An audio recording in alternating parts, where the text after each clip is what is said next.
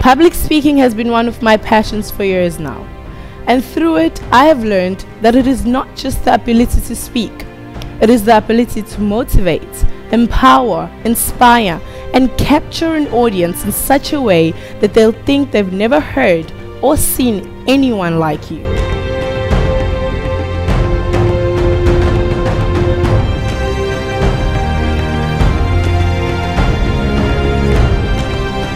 We are a race that has considered ourselves mighty, that once thought it preposterous to even consider that the sun might not revolve around us.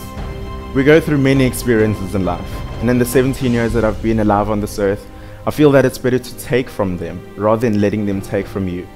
I've learned lessons from these experiences.